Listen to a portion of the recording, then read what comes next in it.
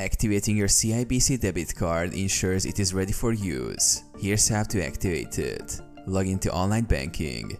Access your CIBC online banking account using your username and password. If you haven't registered for online banking, you may need to do so first. Navigate to debit card activation. Once logged in, look for an option related to managing your accounts or debit cards. This is typically found under My Accounts or Services. Activate through the website. Select the option to activate your debit card. You may need to input the card number, expiry date, and CVV. Follow the instructions. Follow the on-screen instructions to complete the activation process. You may be required to set a PIN for your debit card during this process. Confirmation. After completing the activation, you should receive a confirmation message that your CIBC debit card is now active and ready for use.